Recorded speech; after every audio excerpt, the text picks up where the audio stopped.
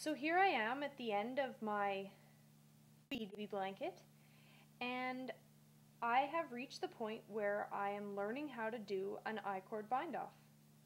This is the first time I've ever done one, so I was a little bit scared about the more than 450 stitches that are on my needles, but I persevered and went ahead and learned and realized this is so easy, so I thought I'd share it with you. Basically, I already have started it, so I'm just going to show you how I did my cast on. I just took, there we go, back in the middle. I just took the loop, so I made a backwards loop. That means that the strand is behind the loop, and then put it on the needle. So I just did that 3 times.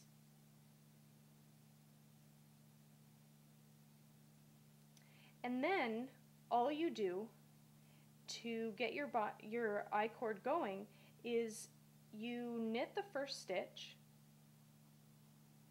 knit the second stitch, and then slip, slip, knit. So slip, knit wise,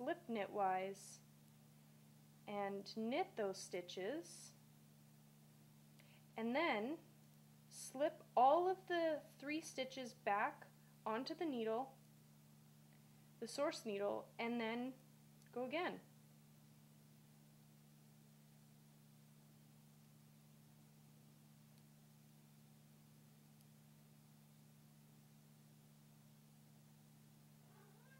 And you basically just keep doing that all the way around, picking up one more stitch into your I-cord as you go. And it makes this beautiful, can you see that? This beautiful finish. It's not too loose, not too tight, just the way I like my cast-offs. So I'll show you one more time. That's my cat, he wants out. Okay, one last time. Knit, knit, slip, slip,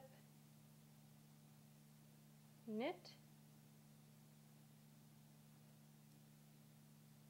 and then slip the stitches purlwise back onto the needle and go again. It's that easy.